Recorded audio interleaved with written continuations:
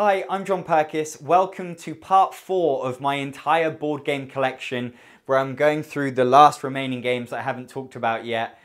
Is there any games in the collection that you think should be here, that you think are missing? Let me know in the comments. This was a goal that I reached on my Patreon campaign, so thank you so much to everyone for your support. If you'd like to help me reach the next 2 goals of making a video about how I got into board games and another song, go to patreon.com/Actualol to support. Right, let's get on with it. Starting at the top, we've got Word Slam, which is a party game that I love. I've talked about this in a couple of videos.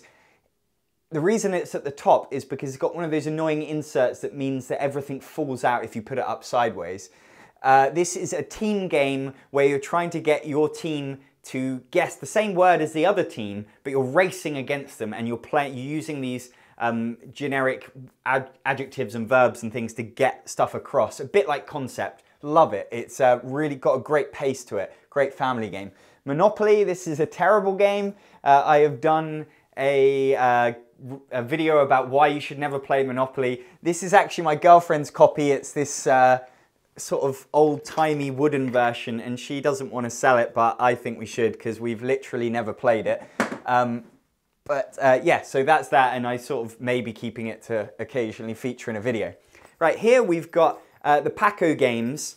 So I've got all of the Paco games, which, if you don't know them, are these tiny little chewing gum box-sized card games. And so there was 2 different Kickstarters, and I did the second one and got all the games. And there's a whole bunch in here. Let's see if I can try and go through them quickly. I would say that some of these games are fun to take out because they just are tiny, you can fit them in a pocket, but they don't necessarily rival my favorite travel card games or something like Quinto, but some of them are worth playing. So we've got Lie. This is very much like Liar's Dice, but in a card game. I think that one's okay. Gem is a auction game, so you're bidding on gems. I quite like this one, it's quite thinky. So I haven't played. I understand it's a Mancala inspired game, so I can't tell you about that. It's got cute garden artwork. Taj is it's called a Rug of War. I can't remember how it plays, but I remember quite liking this one. Orc is a 2-player only game, sort of an area control thing. I quite enjoyed this one as well. Box. This is a pattern building thing. You've got a hidden color objective, and it creates these big grids of dots, and this one is far too hard to follow. It's just, I wouldn't recommend that one at all. Rum, this is kind of a bit like Rummy. It's got really cute artwork. You're collecting bottles of rum. Yeah, just sort of set collection thing. It's quite nice. Fly, this is a dexterity game where you are dropping a fly swatter onto a tablecloth covered in flies and you're trying to kill the flies. It's kind of cute to play once, but I wouldn't necessarily recommend it. So that is the first pack. And then hopefully these are the other ones. They might be elsewhere. We've got Sh. This is a cooperative word building game. This is quite a clever idea. You've got letter cards, you can't communicate, and you're trying to, so I play a letter, then they play a letter, and I think you're trying to get through all the letters. Really nice look to this one. I like that one. It's probably one of my favorites. Woo is a 2-player trick-taking game. I haven't played this one, so I can't tell you about that. Boo, I quite liked. It's got these ghost artwork. How do I describe it? It's a 2-player one again. You're trying to get the most of your color out, and you're flipping other cards that are in play to change the colors. Nut. This was actually exclusive to the second pack, so I don't think you can buy this one. But it's one of my favorite ones. You're trying to get connections of the same color nuts and to get points. It's just very simple, and I like that one. Hue is you're building grids of colors, and you kind of got vested interest in certain colors and you're trying to make them bigger. That one's quite good, a little bit hard to follow, but TKO is a 2-player game. I haven't played this one, so I can't tell you about it. Spy, this was an interesting idea where you don't need a table. You're playing with the cards that are in your hand. It's a bit of deduction to it. I'm not sure I loved it, but it's neat to be able to have a game like that. You can maybe play on the train or in a queue or something. Gym was the one that I was most excited about. Really cute artwork, and it's a drafting game where you're collecting people to be on your team in like gym class. Unfortunately, it was just way too chaotic when I played it, and didn't like that one at all, really, sadly. Bus, I haven't played, so I can't tell you about. And Dig is quite a cute one where you are dogs and you're going to pick up and deliver bones that you collect. And I thought this one played quite nicely. So those are the Paco games, good travel games. And I tend to sort of throw one in the bag occasionally when I'm going out. Rolf, this is a party game that I just got from Kickstarter. I saw Beer and Board Games play this. They seem to have a lot of fun with it. Played it last night for the first time. Didn't go over brilliantly, but there are a lot of different ways to play it. Basically, someone reads out a famous saying, such as, you make me feel like a natural, and the obvious word is woman. Everyone else has to shout out a word as quickly as possible that begins with the same first letters, so begins with W. So instead of saying, you make me feel like a natural woman, you say, you make me feel like a natural watermelon. And then the judge who has read out the card picks their favorite one. I think it has the potential to be quite funny, but it just didn't fully work for us last night. We will see if it sticks around. Not sure on that. This is Under the Mask, the Time Stories scenario. I've never played it. It's an Egyptian theme. And then same goes for Expedition Endurance. Quite looking forward to playing this one because you're in a boat on the North Pole and it's based on a historical voyage. So yeah, looking forward to those, but can't tell you any more than that. And obviously I won't be keeping them once I've played them because you can only play them once. Hide and Speak, I was just sent this. This is a party game inspired by a game that they played on the Jimmy Fallon show where you have to talk, sort of ramble, and sneak in some words that you've been assigned, and then the other player has to, or other players have to guess which word you sneaked in. So I like the idea of it, but I haven't tried it yet to know whether I actually like it. Right, then we've got a whole collection of Rory story cubes, and these are really to play untold. I haven't played Rory story cubes on their own, although I'd like to try some ways to do it. So I've got a whole bunch of different sets. The basic one, Voyages, Fantasia, Actions, and then a bunch of the little packs. I really like the Medicine one just because I like those kind of stories. And then I've got a couple of metagame packs here that Quinn's actually gave me from Shut Up and Sit Down. I haven't actually played the metagame yet, so I can't tell you on that. They're kind of on my to-play thing. Oh, and I've also got a game up here called Fits It. This is quite a small little game from Game Right. I don't know if I love this one. I played it waiting for a meal at Pizza Express at UK Games Expo last year. It's got sort of descriptions such as comes in a box, fits in a blender, often makes people laugh, and you're creating these rows, and every time you add a card to a row, you have to then say something else that fits in with all of those criteria. So it's kind of interesting.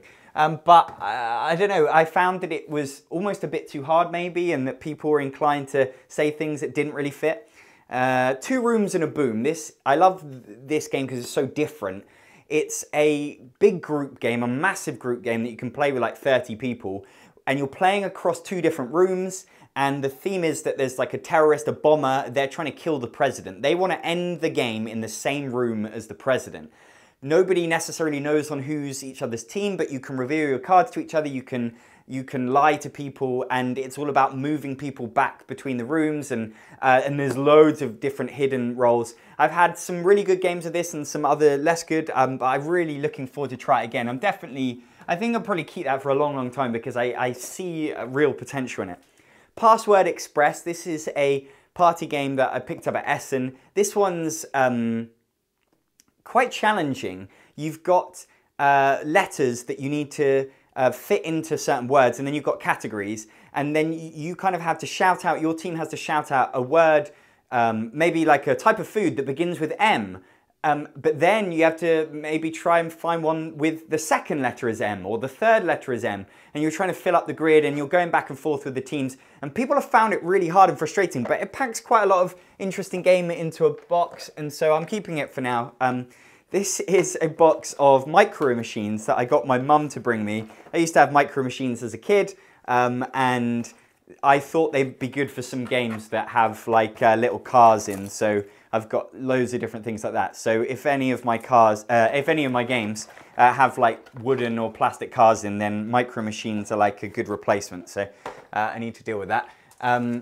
This is Bananagrams. This is one of my only sort of mass market games that I can put up with. We used to, before I really got into games, we bought this one. We were going on holiday and there was like a Smith's and they were selling this, and it's like, you know, they get you to buy it because it looks like a banana. And then we played it and it's fun. It's like, you know, it's a speed word building game and you're building these grids. It's not perfect, but I've enjoyed it. I think it's a cool game. Speaking of word games, this is Word Domination. I backed this on Kickstarter. It's got an area control thing to it. It's from Tim Fowler's company. You are when you build a word, you put cubes on the letters that you've used. And then if you use those letters again, you win those letters and they're points. But then other people can try and use the same letters to try and oust you off there. Very simple, kind of really good replacement to Scrabble. Yeah, I recommend that one. Harvest Dice. Just got this one from Grey Fox Games. This is a roll and write game, and I've really enjoyed this, and so have a lot of my friends. It's you're rolling some dice, and then you're picking which ones to use, and you've got red dice for tomatoes, orange dice for carrots, green for lettuce, and then you have to draw them on your little sheet, and it's about getting the things you want at the right time, making the right decisions. I still ultimately prefer Quinto as my favourite roll and write game, but I think this one's a nice alternative. Decent sized box. Hardback. This is the sequel or prequel to Paperback, which is a word deck building game from Tim Fowler's. I just got this from Kickstarter. I haven't played it yet, but I'm imagining that I'm going to like it, seeing as Tim Fowler's is my favourite designer. This is also from him. All of his boxes, I love these box size. This is Burgle Brothers. This probably packs more game into a small box than any other game that I own. This is a really rich thematic cooperative game about doing a bank heist, and it's got a lovely exploration feel to it. It tells great stories. That's just an amazing game.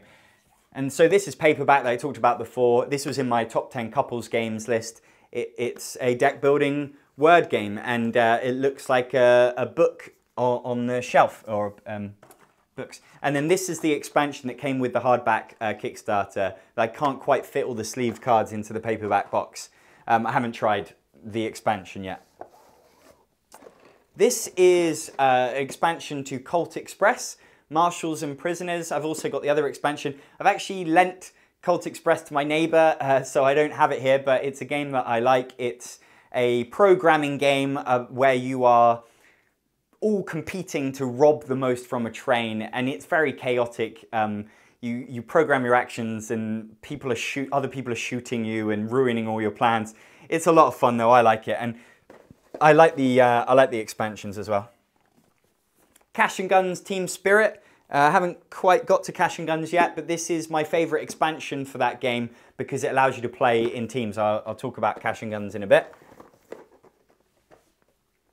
Werewords, this was in my top 10 party games of last year. It's 20 questions, the hidden role game, where one person knows what the word is and they're trying to throw the other players off whilst everyone's asking questions. Works really nicely.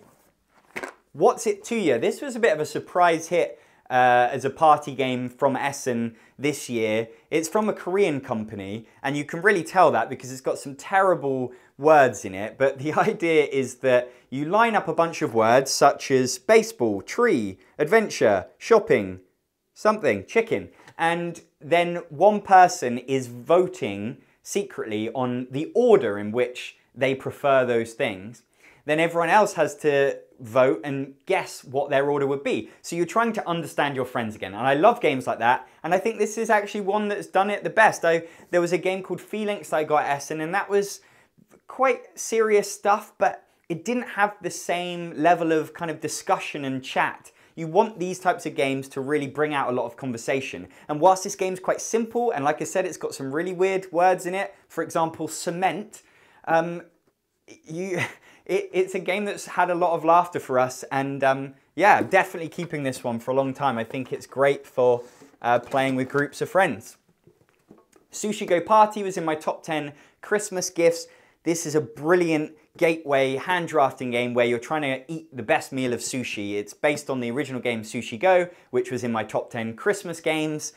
But this one has loads of variety. The artwork is incredible. I use this a lot as if I'm playing with someone that's completely new to board games. This and Las Vegas are two that I use all the time. Forbidden Island, this is in my Monopoly video. This is a very simple cooperative game from Matt Leacock, the designer of Pandemic. It's about, you're on an island that's flooding and you're trying to survive and get some treasures. In this tin, I hate tins, by the way, there are also all the components to Forbidden Desert, his other cooperative game that comes in a tin. This was back when I only had one bookcase and I was trying to cram everything into the same thing. And that's a slightly more advanced cooperative game. I don't know if these ones will stick around forever. This one's a really good gateway cooperative game, but then so's Pandemic. So, I ultimately prefer Pandemic, but it's nice to have a bit of variety and it's quite a small box. Kokoro, Avenue of the Kodama. This was my #1 couch game. This is based on Avenue, a game that I love from Essen a couple of years ago. It's a great kind of a roll and write game, except there's no rolling. You're drawing cards instead. It's a bingo game. This is from one of the designers, Christian Amundsen Osby, who did Escape Curse from the Temple and some other games that I enjoy. But so much frustration and thought into such a simple, quick game that you're all playing simultaneously.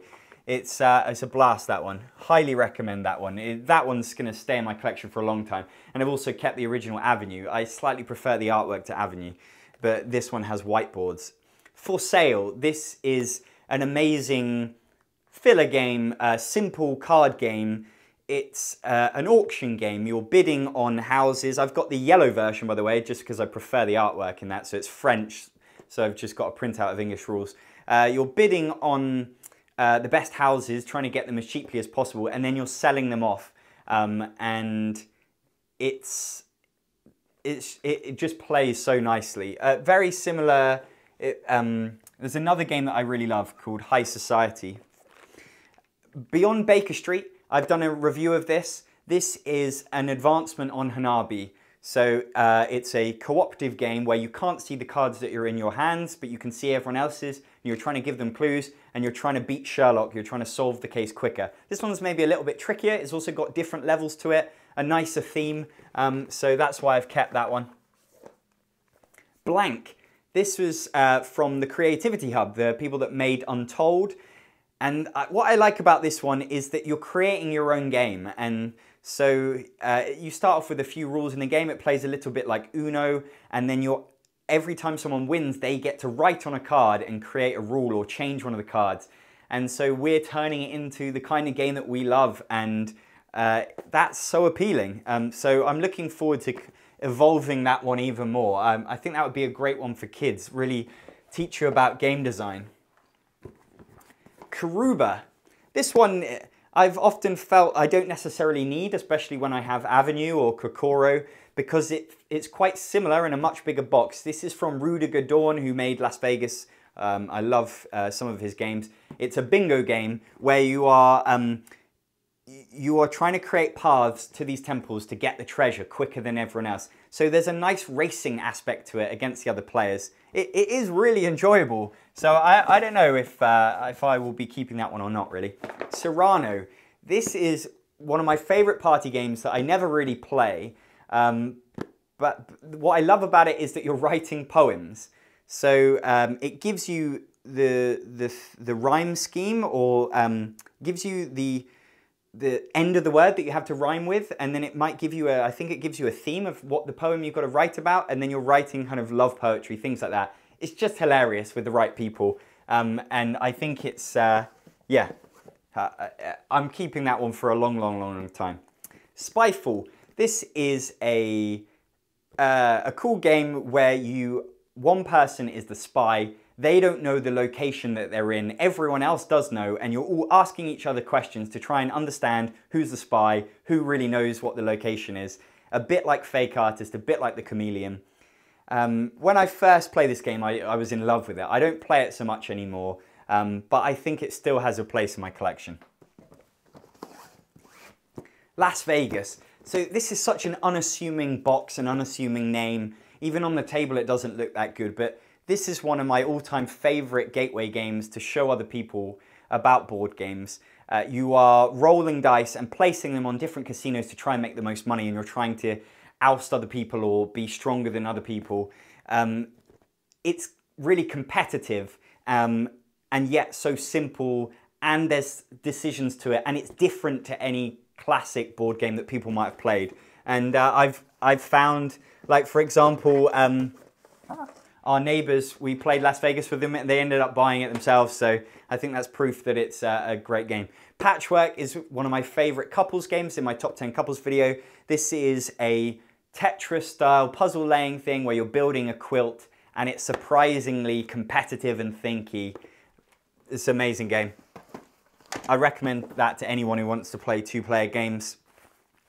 Happy Salmon. This is such a silly, fun game. This is on my top 10 Christmas gifts. Great for kids, but also great for just anyone that wants a burst of energy in their game nights. I play these quite a lot, and now I have the blue one, which allows me to play 12 players instead of 6 players.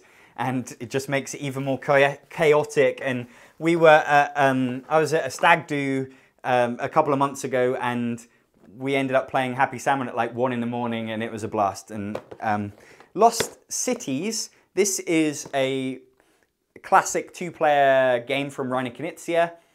And this one's more of a recent get for me. I haven't played it loads, but I enjoy the decisions in it. I think the box is maybe a tiny bit too big for what's just a deck of cards. But yeah, it's not one of my super favorite couples games, but I think it's a good one. Truth Bombs. This is designed by the YouTubers Dan and Phil. I talked about this in my top 10 party games of last year. It's a party game about writing things about your friends, the other people you're playing the game with. It's not too mean though, and it creates a lot of laughter. I think it's quite a clever little party game. Escape from the Aliens in Outer Space. This is a team hidden movement game that I talked about in my hidden movement video. Love this one. You've got whiteboards. You are the good guys are trying to escape. The aliens are trying to catch them and turn the humans into aliens. It's a bit chaotic. It's maybe a bit imbalanced sometimes, but the experience is awesome, and the production from Osprey Games is also brilliant. Snake Oil, one of my favorite party games of all time. It's a pitching or persuasion game where you are putting together 2 word cards in your hand and trying to sell that product to a customer. So the customer might be a caveman, and you have to come up with something that they would want to buy out of these collection of words in your hand. I talked about this in my Alternatives to Cards Against Humanity video. And this is my favorite one out of all of those persuasion games, and I have a few of them, because I think it inspires the most creativity, the way you combine those words, and just so much laughter from this game. I think it's out of print, but yeah, I would recommend that game to anyone who likes party games. Space Alert. This is, I think, the only game, oh no, I've got code names, from Vlada Shvartil. This is from Czech Games Edition. It's maybe one of the original real-time cooperative games. It's quite complicated in its rules. It took us a long time to learn it, and so I haven't revisited it that much because teaching it to a new player is going to be quite tricky. It comes with a CD with a soundtrack, and what's different about it is that you're programming your actions in real time, and then you can end up just completely screwing everything up. It's a calamity game.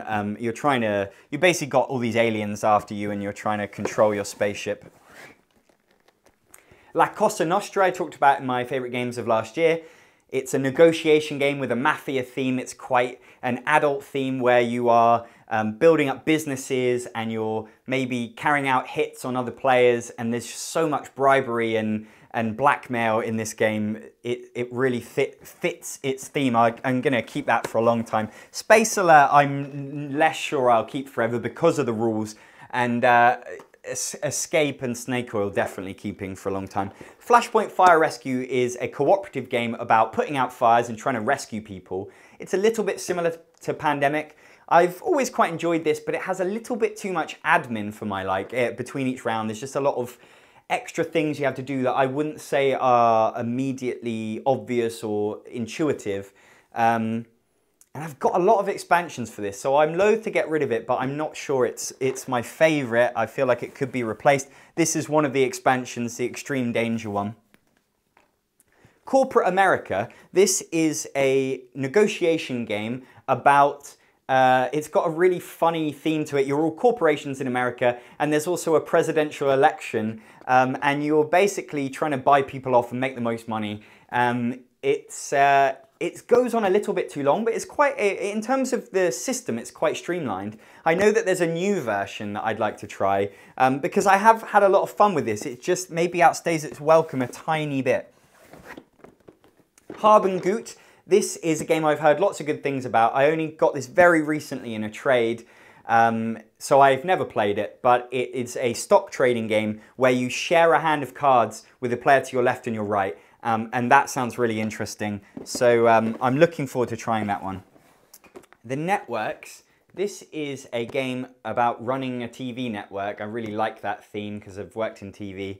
And it's a card game and you're trying to collect genres. You're trying to put them in at the right time. It's got some nice thematic touches to it. I'm not sure it's one of my favorites. I'm waiting for the expansion to come out to see if that can reignite my interest in this one.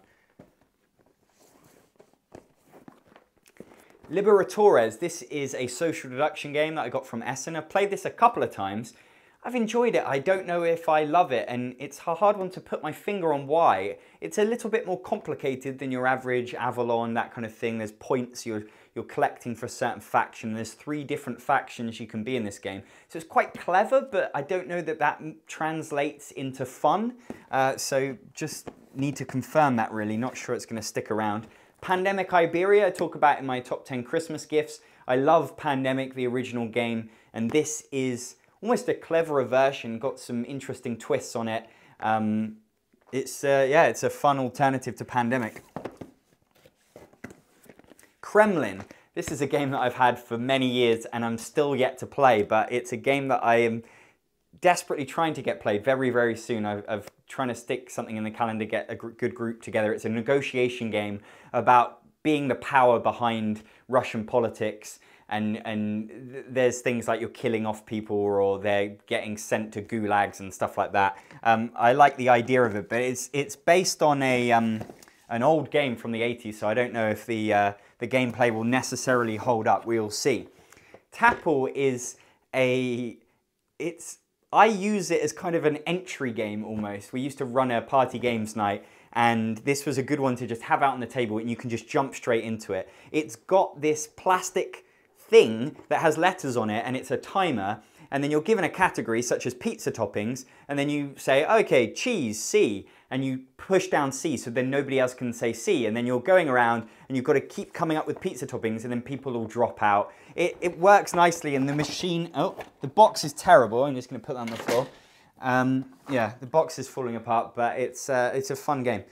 Color Brain, this I talked about in my couch games. It's a trivia game where all the answers are colors. It's got some interesting trivia game twists. Yeah, I like this one. I think when I've used up all the questions, I don't really know where it'll go, but I guess that's true for all trivia games. Sons of Anarchy, Men of Mayhem. I've done a full review of this, one of the first games I reviewed. I love this negotiation game, but there's also worker placement. You're trying to make the most money by selling drugs and trying to extort businesses, and you're getting into fights with other motorcycle gangs. This company, Gale Force 9, make great thematic games, often licensed games. If you don't like the TV show Sons of Anarchy or have never seen it, don't let that be a reason not to try this game. The theme is barely there. It's just about being criminals, really. And this one you can get pretty cheaply. I would recommend trying this out if you like the sound of that one at all. It's highly underrated. Cash and Guns, this is a big group game, a little bit too complicated to call it a party game, where you have foam guns and you're pointing them at other players and you're trying to make the most cash. You're splitting a loot, imagine like a Mexican standoff. And it's fun theme. I much prefer it playing it in the team version, which is why I have that expansion, Team Spirit. If I didn't have those expansions, I think that maybe I wouldn't have kept this game, but as it is, I really like it now. Homeland, this is also from Gale Force 9, based on the TV show Homeland, which was a show that I loved. This is a hidden traitor game, hidden roles. So some of you are good FBI agents and some of you are terrorists, just like Brody. And you are, it's a little bit Battlestar Galactica style. It plays in maybe like an hour and a half. I've enjoyed this one when I played it. It's a little bit fiddly with the way you lay cards down, but it plays nicely. I just don't know if I need it. I don't know if it's amazing. I don't know if that one will stay around forever. But on the other hand, also from Gale Force 9 is Spartacus, a game of blood and treachery, based on the TV show. I've never seen that TV show, but I love this game. It's a negotiation game, very thematic. It's quite chaotic and there's a little bit of take that to it, but you are trying to get the most influence and you're hiring gladiators and you're getting all these weapons and you are sending those gladiators into the ring and fighting it out with other people's gladiators, but there's also a lot of kind of backstabbing and stuff like that. It's really nice. It's quite a long game, but it's a game that I've had loads of good times with. 878, Vikings Invasion of England. This is a war game from Academy Games. It's a team game, 2 versus 2. I talk about it in my top 20 games of last year. I really enjoy the system that this game is from, and so this is the one that I've kept because it's the nicest theme and production for me. Pandemic Legacy Season 1. If you haven't seen it, I've done a song about this game, so please listen to that or go and watch the video for that if you haven't. I very recently finished Season 1, and I was a tiny bit disappointed by the end of it. I feel like maybe Legacy games aren't for me long term. I found the admin of it every time you played, keeping up with, remembering all the new rules to be a little bit kind of stressful. I love the original Pandemic game, which is now in this box with the In the Lab expansion and On the Brink expansion. I really like the In the Lab expansion. So Pandemic is one of my favorite games of all time that I talk about in my top 10 couples games. Pandemic Legacy, we played 2-player and I felt it was too easy, and then we switched to playing 4 characters, which is always a bit fiddly, and it was fun. I'm glad I did it, but it just wasn't the perfect experience. I wish I'd played it with 4 players. So then we've got the other drawer, and in here I keep kind of accessories. So I've got this travel dice tray from All Rolled Up, which is really handy. I've got a bunch of these trays from Play Tray. I really like these. These are for keeping bits on the table, and they're made out of, it's kind of like a foam core, but it's much harder, and it's been sanded to make it look like stone. I'm going to talk about all this more in future accessory videos. I've got this cool dice tray from Custom Dice Box with Timmy printed on it, which is awesome. This dice tower is from Harp Corpse, and it's really nice. It's got a nice felt lining. I've got a whole bunch of these dice boxes from DV Giocchi. I really like these for keeping components in. I've got so many of these. They're just really useful. I prefer them to plastic bags. I've got a bunch of metal coins and some stuff from Meeple Sauce. These are for Dead of Winter. This is a games tray thing, which is a bit similar to the Geek Box. I've got these card holders that I don't really use. I might end up getting rid of those. I thought they would be really useful. I got them ages ago and I just don't really use them. Right, let's finish up then with the last 2 shelves. Right, the last 2 shelves, starting with Letters from Whitechapel, which I talked about in my Hidden Movement video. It's a hidden movement game where one person is Jack the Ripper. They have killed these people. They're trying to escape through Whitechapel. One of the reasons I love that is because I used to live in Whitechapel and still live nearby. And I like that theme. It's a streamlined game, really. It's a simple game, but so challenging for both sides. It's quite long. That's, I think, the only downside to it. And there is Whitehall now, but I think I still might prefer this one. It's very, there's not much luck in that game. Nothing personal. This is one of my favorite games. And I feel like I've said this 100 times, but this is another negotiation game, and it's really rich and thematic. You are controlling the mafia family. There's a hierarchy, and you're placing influence on them. And there's so much bribery and backstabbing in this game. It has amazing components.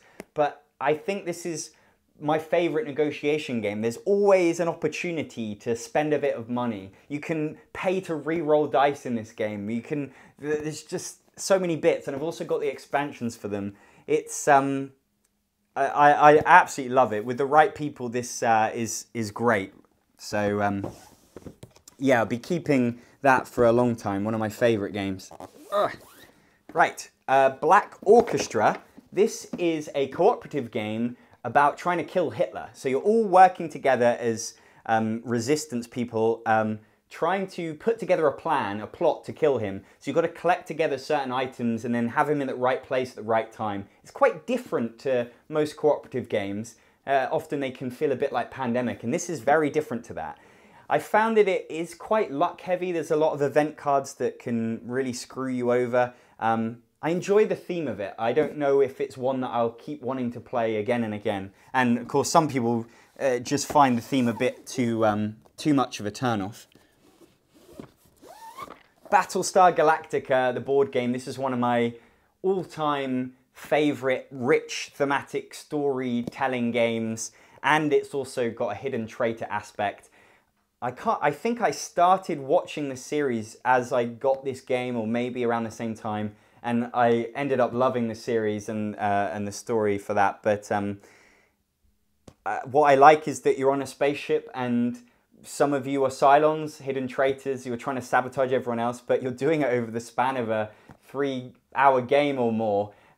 It takes a bit too long, but there's so much theme to it, and I like that spread out, that traitor thing. It's not all kind of intense. I don't necessarily find it as challenging to bluff in this game as in maybe Resistance. So yeah, great game, and I've got all the expansions in there with a broken token insert. Santorini, this is, I talked about in my Couples That Play Together video. This is a wonderful abstract game. It looks amazing on the table. You're building these plastic buildings that look like the island of Santorini, and everyone's got a god power that gives them a really special ability for that game that makes every game a different puzzle to solve. It's quite challenging, and I love playing it 2-player. And so that's one for a long collection. I mean, it's a real collector's item, I think, Santorini. This is Champions of Midgard. This is the Kickstarter big box that came with the expansions. I haven't actually tried the expansions yet. I did a full review of Champions of Midgard. It's a worker placement game about being Vikings, but you're trying to kill fantasy creatures and get the most glory. It's got an interesting dice mechanism that makes it quite approachable, I think. So yeah, that's the big box, and I've got an awesome foam core insert from Insert Here in there to keep all the bits in for that. Got it from Top Shelf Gamer. This is Fury of Dracula. This is another hidden movement game that I talked about on my hidden movement list. This one is long and intense. It has lots of thematic touches to it. One of you is Dracula, everyone else are vampire hunters trying to kill him. And so there's some combat to it, which is different to other hidden movement games. I think it tells a great story. I don't know if I will, in sort of 2 years' time, if I've forgotten the rules. It's so complicated that I might sort of come back to it and be like, no, I can't put up with this. But I do think it's a fun game. Right. Last shelf. Mysterium. This is a wonderful game that I think does an incredible job of showing how different and exciting board games can be to new audiences. It's a cooperative game where one person is a ghost and they're trying to communicate who killed them and how they were killed and where they were killed to the other players. But the way they're doing that is by giving them art cards that are like Dixit style, surreal art cards. So you're communicating in this peculiar way, and that's fascinating to me. And then the other players are discussing what this communication means. It's got incredible components. I know that a lot of people find it, it can be a divisive game, but for me, I absolutely love it. It's definitely going to stay in my collection a long time, that one. This is Sherlock Holmes Consulting Detective, basically the second box with some Jack the Ripper cases and other stuff. I've only played one case in this, but it was great. It's just like what you'd expect from Sherlock Holmes Consulting Detective. Obviously, for me, I want to keep these types of games forever, but once you've played them, they're sort of done. So I don't know if I will, you know, if they keep releasing them, whether I will keep just keeping them or whether I'll sort of get rid of them. Deception, Murder in Hong Kong. This is the expansion box. Undercover Allies. I haven't actually played with any of the new roles, but this was the game, this was my second ever board game review, so you can go check that out. It's a social deduction game that I think is a bit easier to get into and lends itself to more conversation in the group. But basically, one person has killed someone and used a certain weapon, and the other players are trying to work out who it is and what they used. The only thing I find with it is for a party game or a big group game, it's kind of a big box and it needs a big table. You can't just kind of play it around a coffee table. Wise and Otherwise, this is one I hunted out on eBay. It's similar to Balderdash, but in this game you are writing philosophical sayings or you're ending them. So for example, it might say, it's not easy to put pants on, or there's an old Egyptian saying, and then you just have to write something and you're trying to get everyone else to believe that what you wrote is real. And it's just full of nonsense and you write nonsense and it's just a funny game.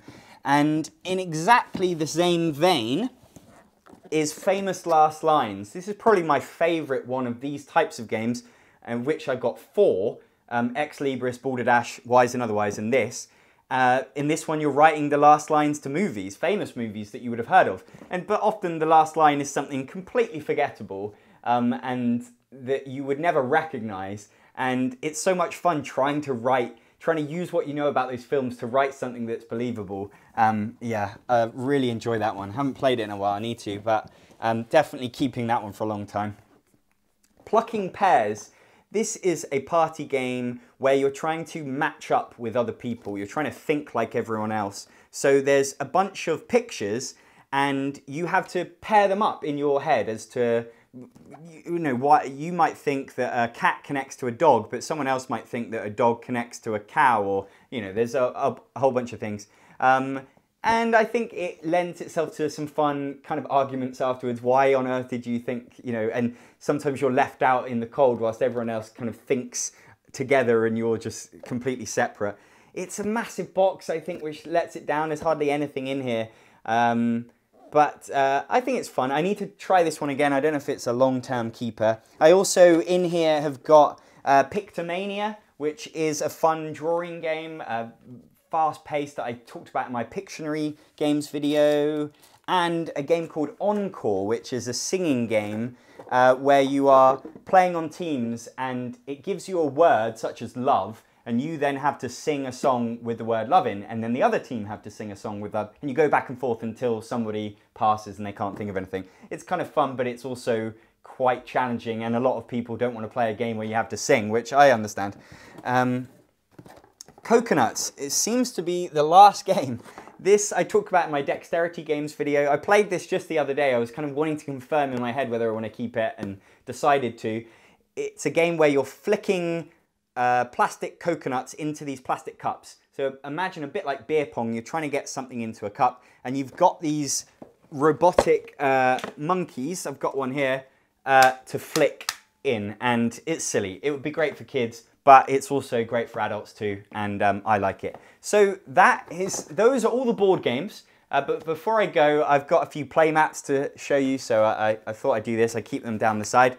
So this is for Celestia. I'm not going to get it out because it'd take me forever to roll up. This one's a nice one, not necessarily vital, but a good one. And then this is a felt that I use to put on tables because we play a lot in pubs. My friend Neil got me this.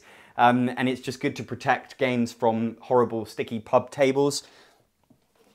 Then I've got the Wits and Wagers Vegas mat, which I talked about in my party games of last year. Really love that way to play Wits and Wagers. This is the Champions of Midgard play mat, which I haven't even used yet, so I'm a bit embarrassed by that, but there's something about having a playmat on a Kickstarter add-on that is tempting, and that's also where this one is from. This is from the Vikings game that I talked about before. I like it for this one. It makes the game sort of much grander, and but it probably doesn't fit on my table. This is for Colt Express. It makes it a bit more thematic, the whole scenario that you're playing with. Concept, this is quite a useful one to have a playmat for because it makes the board a lot more visible.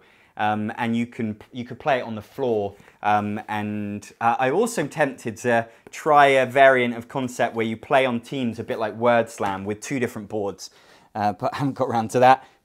This is a playmat for Word Domination, the word game that I talked about before. And finally, a playmat for Camel Up, which is the betting racing game with camels. That's it. That's my entire board game in 4 parts. Thank you to everyone that has made it this far. Let me know what games you think I absolutely should have in my collection based on the ones that I already own, or the ones that you're surprised I still keep that I should actually just get rid of. Thank you so much for watching. Bye.